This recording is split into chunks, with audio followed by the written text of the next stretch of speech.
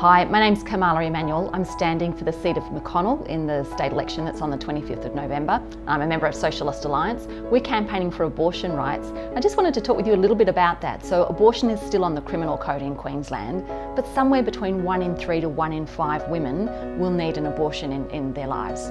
So what that means is that the criminal code says that 1 in 3 to 1 in 5 of us is a criminal. And that just doesn't make any sense. We need new laws and we need to improve access to abortion services in Queensland. So the law needs to be changed. Abortion should be completely off the criminal code. It's not a criminal matter. It's a matter for women to discuss with their healthcare providers.